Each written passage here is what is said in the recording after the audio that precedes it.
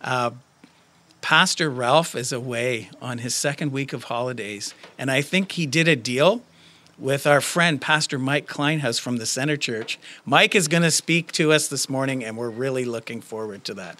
Come on up, Mike. Well, good morning. It is good to be here. It's a beautiful setting. I love it here. This is gorgeous, and such a blessing to be able to join with you, to share God's word with you, to worship alongside you.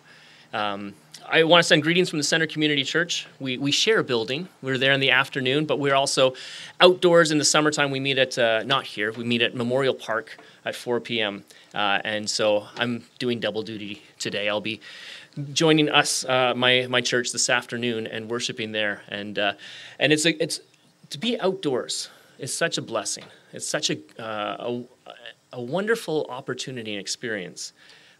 Yes, being indoors is good, especially if there's a snowstorm going on. But when it's sunny like this, and when it's beautiful like this, and when we can be here together, there's just that sense of community, sense of joy, sense of connection to God. And when I was asked to lead the sermon today, I thought, you know what? There's one passage that for me, speaks of God's faithfulness and God's creation sort of intertwined, and how it's just a beautiful image of what we are called to be as Christians. And that's a tree planted by living water. A tree planted by living water where we find our sustenance from God. And there's wonderful examples of trees all around us, of trees planted by the river that have grown up and they thrive because they have a source of nourishment. In Matthew chapter 5, verses 3 to 11, is a fairly common passage called the Beatitudes. And it talks about being blessed. And the thing is, when we think about being blessed, we think about, for some people, the first thing that comes to mind, well, if I'm blessed, that means I have everything that I need. I got money, I got a roof over my head, I got shade from the sun, which is a necessary thing when you're bald.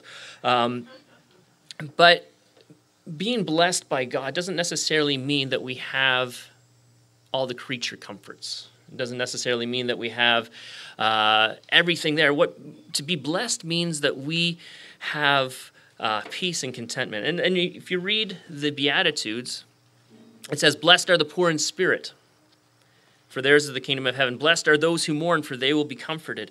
Blessed are the meek, for they will inherit the earth. Blessed are those who hunger and thirst for righteousness, for they will be filled.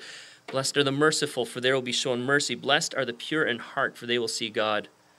Blessed are the peacemakers, for they will be called children of God. Blessed are those who are persecuted because of righteousness, for theirs is the kingdom of heaven." And if you read over that list again, you think, okay, well, wait a second. The meek, sure. Okay, the poor in spirit, okay. But those who are persecuted? Those who are mourning? It doesn't feel like that's a blessing. And yet God says they are blessed. They are blessed when they're looking to God. Because here's the thing, storms will come in life. I think everyone here, sitting here, will say, yeah, I've faced adversity. I've faced trials. I've faced problems. I have faced health issues. I've faced this. No one sitting here can say to me, yeah, I've had a perfect life. No, none of us can. We've all faced problems. Paul in Philippians chapter 4, verses 11 and 13, he says this, "I am not saying this." He was talking about to the church in Philippi, how they had supported him, and he was thankful for it. And he's saying, "I'm not telling you this because I need." He says, "I'm not saying this because I'm in need, for I have learned to be content. I've learned to be blessed, whatever the circumstances. I know what it is to be in need, and I know what it is to have plenty. I have learned the secret of being content in each and every situation, whether well-fed or hungry, whether living in plenty or in want. I can do all this through him who gives me strength," or "I can do all things through Christ who gives me strength." And most people put that last little bit on the coffee mug or on a plaque in their house, and they say, "I can do all things through Christ who gives me strength." But that's not what that is saying. What it is saying is I can be blessed in all circumstances. I can feel God's peace and his joy and contentment in all circumstances because of Christ.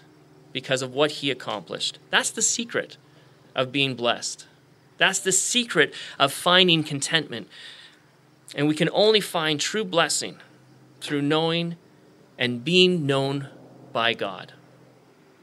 And a big portion of that comes through being rooted in his word. And that's what we're going to look at today. I want to read the passage that we're going to be... You thought that was a sermon. No, we're just getting started.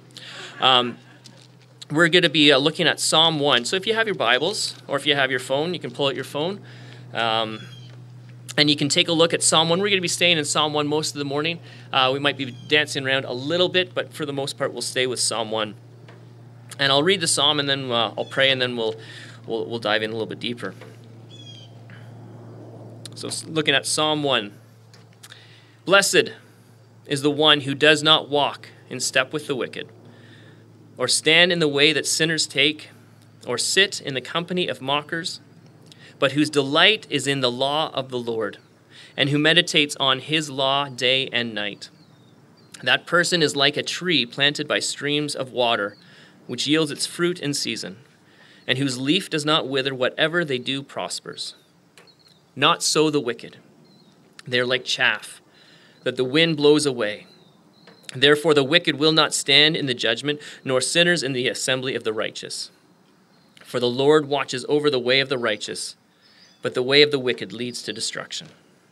This is the word of the Lord. Father God, as we come before you this morning, as we worship you in fellowship, as we worship you in song, as we worship you in giving, and now as we worship you and looking into your word and studying God, would you bless us? Would we sense and know your peace and your presence here? Would we understand your goodness for us? And Lord, would we apply it to our lives? I pray, Heavenly Father, that if there's anything that I say is not from you, would it be quickly forgotten? But what is from you, Lord, would it take root in our lives? Would it go down deep? Would we bear fruit so that we can reflect your Son, Jesus Christ, more and more each day? We ask this in his holy and precious name. Amen. Amen. So going through this psalm is what we're going to do today. We're going to look at Psalm 1. And if we look at the first verse, we've got, blessed is the one. Blessed, the one who finds contentment, the one who finds peace, the one who finds joy, not in what is listed first, who does not walk in step with the wicked, or stand in the way that sinners take, or sit in the company of mockers. Those people who find themselves there are not blessed.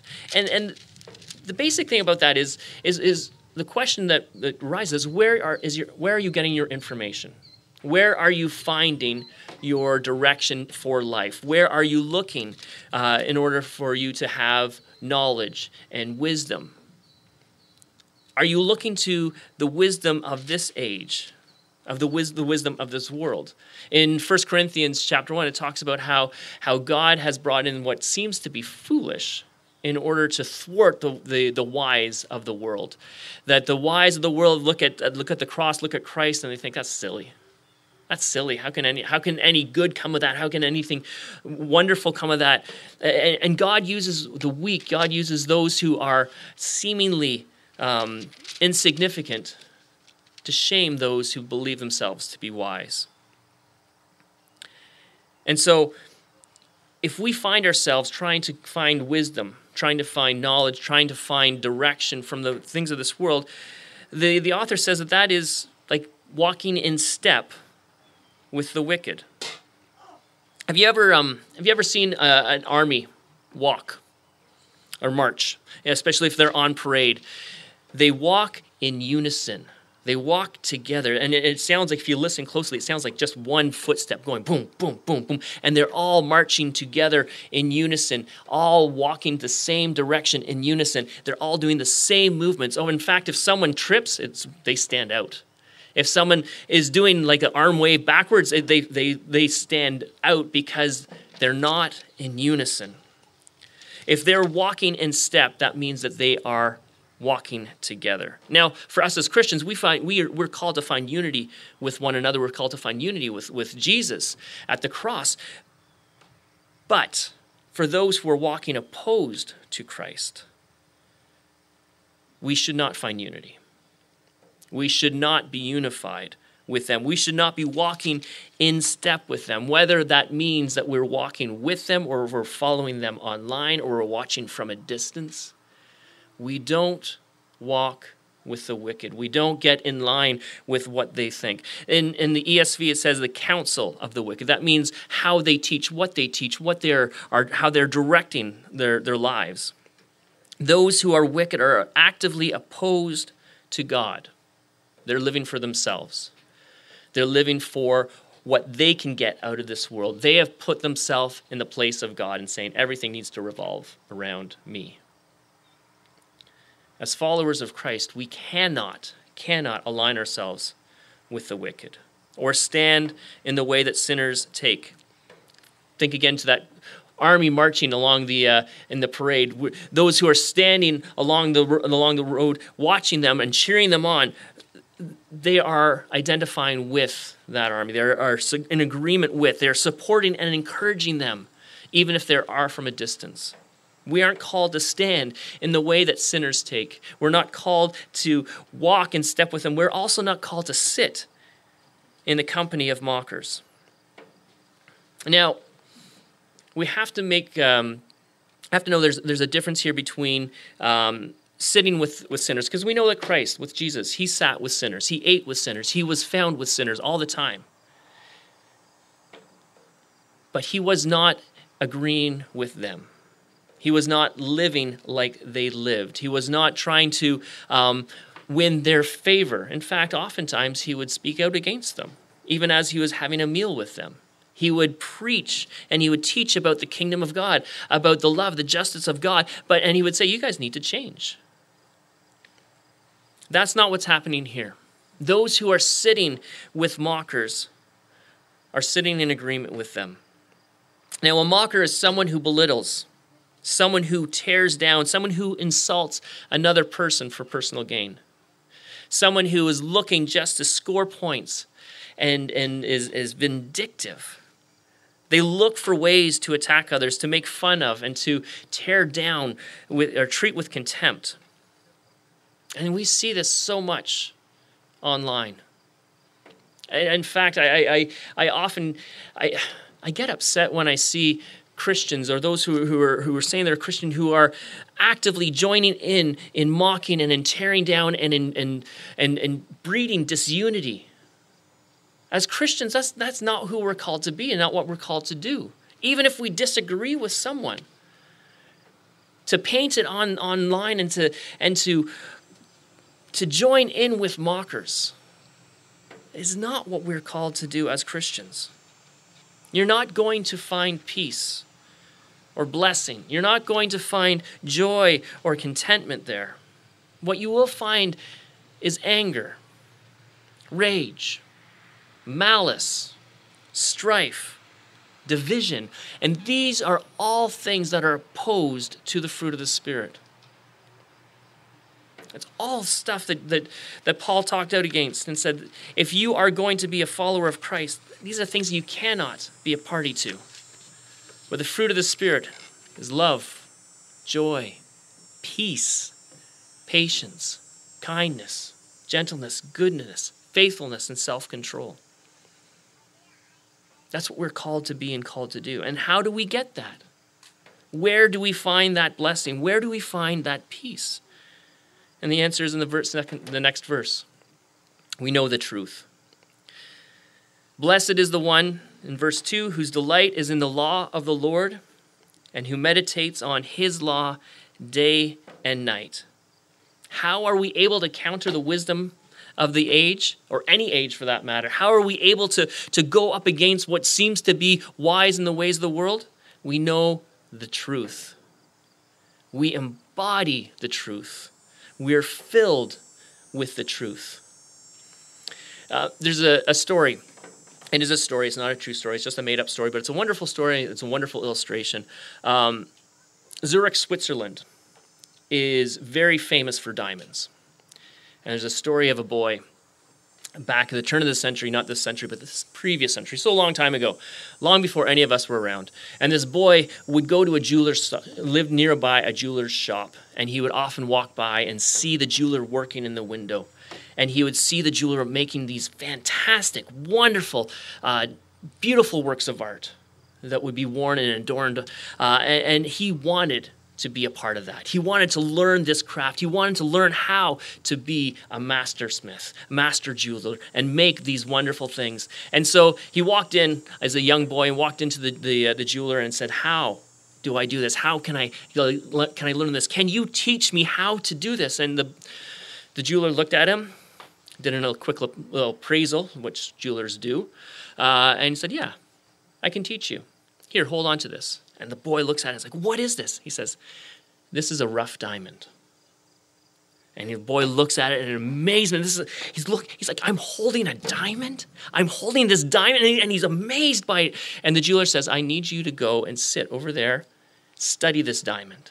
Look at this diamond. Look at every little different facet. Look at all of it. Feel it, smell it, taste it, but know this diamond. Understand this diamond." And so the boy goes over and sits down in the corner, and he sits there for 10 minutes. He says, "I'm done." And the jeweler looks at him and says, "No, you're not. Go back and sit."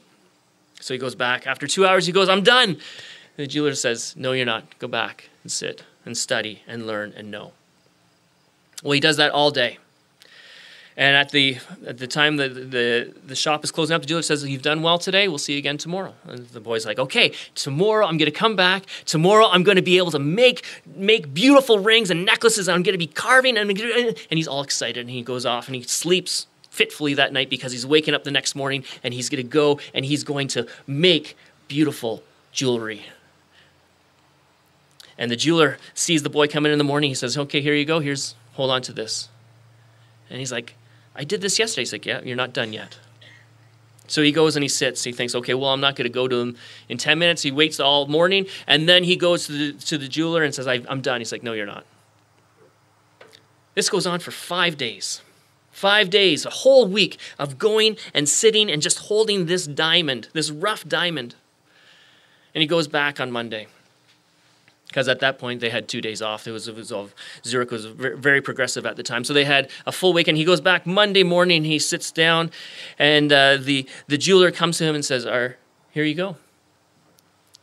You need to know this." And the boy's like, "This is the last day. If I don't do something different tomorrow, I'm quitting. This is not fun. I'm not learning anything." He holds the diamond again. He puts his fingers all over it, and he's like, "Yeah, I know. Okay." The next day he comes. The jeweler hands him a diamond. And the boy says, before that happens, the boy says, like, "Listen, I want to learn something. I want to do something else. This is getting boring. I want to know all about diamonds." The jeweler says, "Before you do that, here's this. Hold on to this." And the boy takes it. He says, "What is this? This isn't a diamond." Because he had learned exactly all about that diamond. And he knew that wasn't a diamond. It looked like it. It was different. But because he had studied it, had internalized it, and he had known it, and just by touching it, just by holding it, he knew that it wasn't real. Friends, as we study God's word, that's what it's supposed to be like for us. That this is our diamond. And we're supposed to hold it and know it and read it and learn it and study it and get it to the point where when we come up against something that isn't true, that isn't from God's word, we know it just like that because we know this inside and out. We understand God's word. We understand his law. We understand what he has said to us in it. And so that when we come up against something that isn't from his law, when we come up against something that is not true, we will know. And we'll be able to say, that's not from God. That's not real. We are called to know the word, that we take delight in the law of the Lord, that it is something that we find joy in, something that we find satisfaction, something that we find peace in. When I see that word delight, I think of my spouse. I think of my wife Amanda, and I think I delight in her. I find joy in her. The same way we need to find joy and delight in God's word. That it needs to be something that when we pick it up, we know that this is right, that this is true, that this is good, that this is from God. And notice that it's not just something that we do, once a week on Sunday morning, or maybe once a day. This is something that we are called to meditate on day and night. So last week, my wife and I, we had our 24th wedding anniversary. And so we went out to a nice meal. And we sat down. And we had it was a slow meal. We enjoyed each other's company. We enjoyed the meal. We were taking pictures of because Instagram, and we were having a wonderful time. And we realized after we were walking home that it had been over 2 hours just sitting and enjoying that meal. Breakfast. I'm done in 5 minutes. Breakfast, I'm like shoveling food now. Got to get on to the day. We so often treat Scripture and Scripture reading like breakfast rather than enjoying a meal. We just want to get through it, get on with our day. And the author of this psalm says, no, we need to delight in it. We need to take pleasure. We need to savor. We need to slowly go through and take our time. Enjoy what God is saying to us. We devour it. We savor it. We know it. We're familiar with it. It is the thing that is quick to our mind when we are in the midst of trouble, when we're in the midst of turmoil. It's something that is quick to our mind when we're reading or looking at news and we see something and we think, hey, that's not from God. That's not good. We're watching something on Netflix and we think that's not true. That's not right. Why? Because we know His law. The other thing with meditating on day and night and taking delight in it is that this is something that affects our whole life. We apply it to our whole life. Here's the thing with the Bible, with God's word to us. We are called to adjust to it. We don't adjust God's word to our lives. We allow God's word to shape us and to mold us, to help us become more like Christ. We take all of His counsel, everything that is contained in here, and we apply it to our life. We don't pick and choose. We don't just stay in the book that we like or the verse that we like. We take all of God's counsel and we fit our lives into it, not vice versa. There's so many times where I want to just take what I like, where there's some stuff that I read about in Scripture, and it's like, oh, I don't like that so much, or I don't understand it, or it doesn't make sense. And those are the things that at first, you want to pass over, you want to skip over really quickly, but God says, no, slow down, take your time, devour it, savor it, spend time. Because here's what happens when we do this. Here's what happens when we do take the time, when we do allow God's word to speak to us. Verse 3. That person, us, we are like a tree planted by streams of water, which yield its fruit in season and whose leaf does not wither. Whatever they do prospers. You grow. You flourish like a tree planted by streams of water. You have what you need. You have satisfaction. You have peace. You have contentment. The opposite of that, of not having what you need, it leads to all sorts of trouble. There's the center, we do a lot of work over at King Albert Public School. And I remember when we first started there, I was talking with the principal, and she was saying how there's a lot of need in the school. And a lot of the need that is there is actually food related, because you have some families that struggle with food security. And so that's part of the reason why at the center we helped continue on a food program that had already been started. The organization had to step away, so we stepped in and we continued it on. So every Friday we make chicken noodle soup for the school. We usually start later on once it gets a little bit cooler, but every Friday we make soup for the whole school. And it really stems out of this story that she told us when my wife and I first went and visited with her.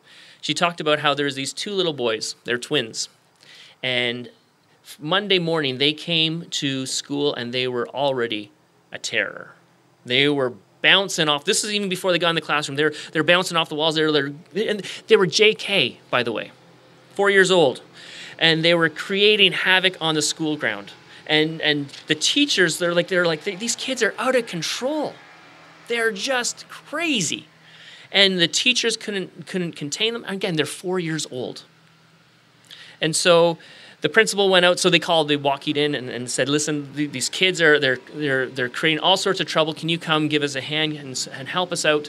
And so the principal went out. She gathered the two little boys in, again, 4 years old, creating all sorts of trouble.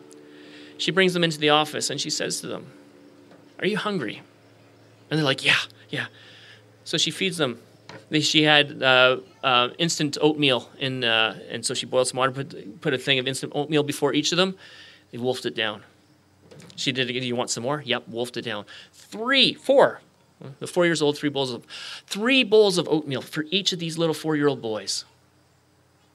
Because they hadn't eaten over the weekend. They hadn't had, and they didn't have what they needed in order to study, in order to sit down, they were just not well. But as soon as they had food, they were totally different. Why? Because they had what they need.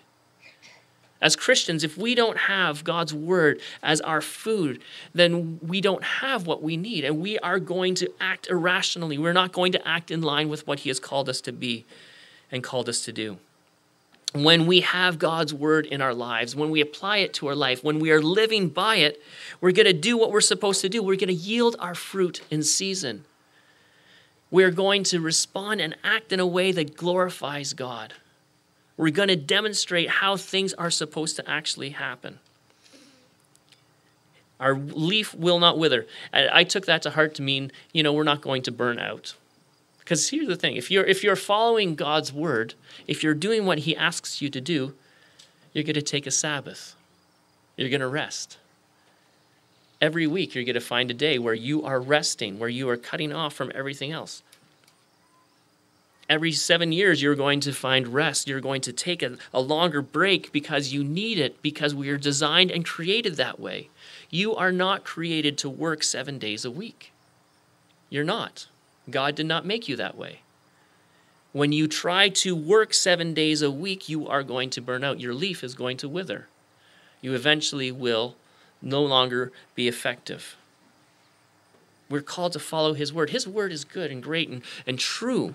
And when we follow it, when we live by it, it says, whatever they do prospers.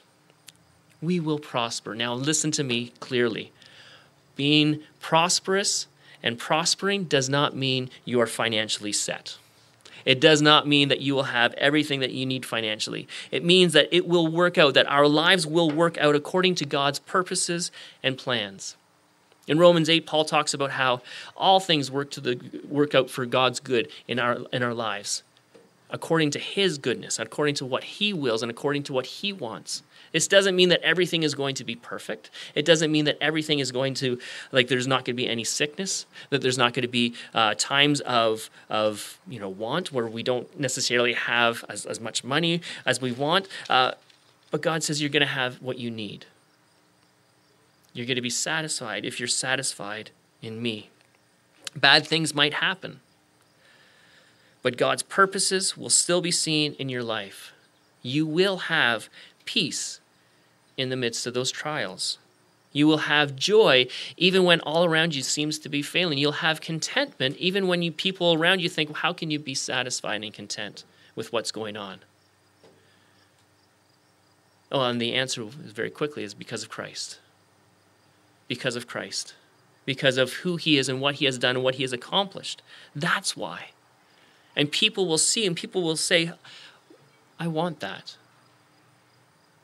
I want what you have, because here I am chasing after all these things of the world and I don't have peace. I don't have joy. I don't have contentment. So if we do this, if we read and know and understand and put God's word into practice, we will be that tree planted by streams of water. We will produce fruit in season. We will have leaves that do not wither. We will prosper. But not so the wicked. What happens if you go against God? What happens if you try to do things your own way? Well, the author says that those people are like chaff, not like a tree, not like something that is solid, something with roots, something that is held there, that is sturdy, that is stable. Chaff, if you've ever experienced or watched watched people thresh grain, and they knock all the good things out, and the chaff is left there. The chaff is insubstantial. It just blows away. A breeze comes along, and poof, it's gone. And it's gone. It's no more. You cannot go out and search for the chaff. Why? Because it just becomes part of the ground.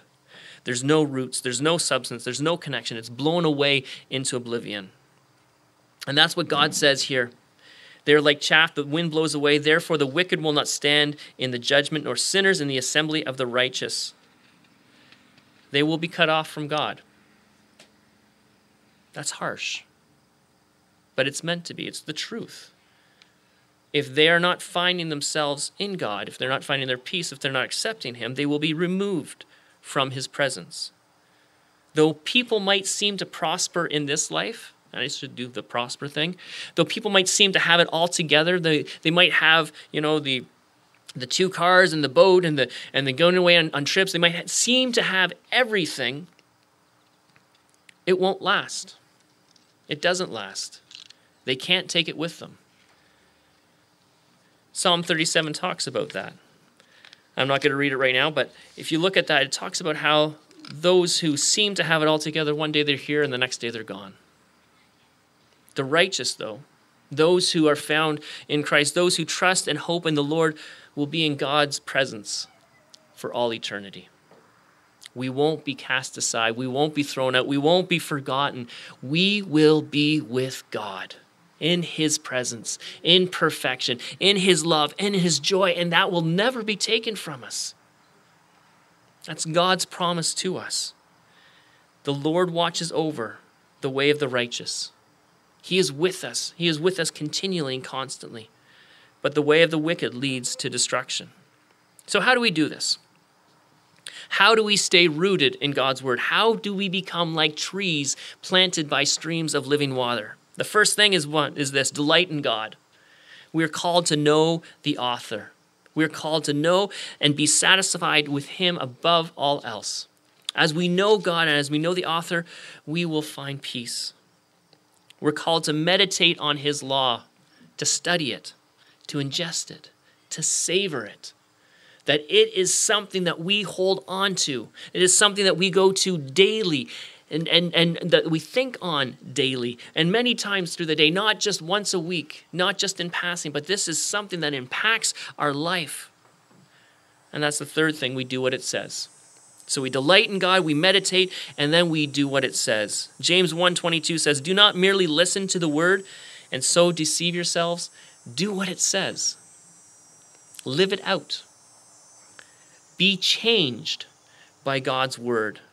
Be conformed more and more into the likeness of Jesus, so much so that others see it and others know it and others are affected by you. It would be useless if every time that you look at the word, you just forget it. You go out and you think, it doesn't change you. It doesn't make you more like Christ. I want to end off with this, though. And this is my caveat. Studying God's word, knowing God's word, meditating on God's word, it only works and it's only possible for it to affect your life if you've humbled yourself and accepted God and accepted Jesus' offer of grace. If you have not accepted Christ as your Savior, doing what I have just explained and just said won't change you.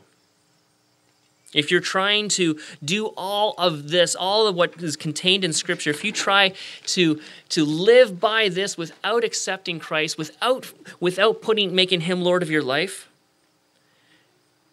you're going to fail. You are going to fail. You're not going to succeed because you're not perfect. Even if you mess up once, if you lead a perfect life but you only mess up once, you've fallen short. And I'm going to go out on a limb here. All of us have messed up at least once. No one here is sitting there is like, I'm still good. I'm still good. I've made it this far. I haven't messed up yet. No, we all have. All of us have fallen. All of us have fallen short of what God has asked us to be and God asked us to do. And so we cannot do all of this and make our way to God. It's impossible. The other thing about that, though, is this. We can't make our way to God, but he's already made his way to us in the person of Jesus. He has come to us. There's no reason for us to try to find a way to him because the way is Jesus Christ. He's here. He came here to us. He came to save us. He demonstrated what we're called to, how we're called to live. And he said, you guys can't do this, so I'm going to do it for you. And you got this problem with sin, so I'm going to take that upon myself. So he came to us to make a way for us to be saved. If you try to do all of this in order to win more of God's favor, so say you accepted Christ and you try to do this to win more of God's favor, that doesn't work either. In fact, the opposite will happen. If you try to do everything in order to say, God, look how good I am, you've become sort of like a Pharisee. You've become very prideful. You put yourself in God's place. You've said, listen, I'm so good, you need to look at me. That's not what this is about. This, in fact, is meant for us to see God more clearly. We're supposed to look through Scripture and see God amplified and see and understand more of who he is. So if we try to win God's favor, we're just going to be puffed up like the Pharisees. Or the opposite could happen where we are so filled with doubt and shame and guilt because we don't live up to it. If we don't find our peace and our satisfaction in Christ, if we don't receive our salvation through him, we're going to feel left out. One last thing, if you try to earn more of God's love by just doing everything in here, if you try to make yourself more lovable to him, it doesn't work either. This is good news, though. This is really good news. Why? Because he already loves you perfectly. If you had perfection plus perfection, you still got perfection. You cannot have perfection plus one. God loves you perfectly. He loves you so much that Jesus Christ came and gave his life for you. You've already got his love. You don't have to earn it. It's there for you. And so when we recognize this and when we understand this, when we understand that we are loved perfectly by the Creator of all, that he cares for us, that he knows us, he knows all our shortcomings, he knows our failures, he knows our faults, and yet he still loves us.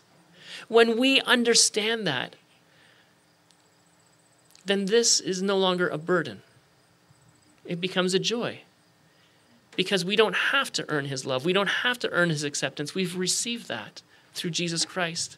And now instead what we get is we just get to, it's a privilege to do what he has called us to be and called us to do. We have his peace. We receive his joy. We get his contentment. And we get to live as Christians, as followers of Jesus, as little Christs going off into the world. And we don't do it in order to get more gold stars. We do it because we've already received his seal of approval. He says, I love you. You're my child. I'm proud of you. Go forward and do what I've asked you to do because I'm already there with you. I'm going before you, making a way. I will be your rear guard watching over you. I will be in your presence. My spirit will be with you, so go. Know that you are loved. Know that you are accepted by me because of what Jesus Christ accomplished on the cross. And we get to go and do it in his name. I'm going to call the worship team forward, and I'm going to pray as they come up. Heavenly Father, thank you, Lord, for your love. Thank you, God, that because of what Christ accomplished on the cross, we can now be accepted by you. We can come into your presence. We're accepted not because of how good we are, but because of how good you are. So, Lord, I pray that as we look to your word, would your Spirit guide us and direct us? Would your Spirit allow us to know who you are more clearly so that we can honor you with our lives? I pray, Heavenly Father, that your word would be a delight to us, that we would find our joy in it, and God, that we would be blessed by it. God, would others see you in us? Would they be drawn closer to you because of us, because of your goodness and your love that is displayed in our lives? We pray this all in Jesus' holy name. Amen.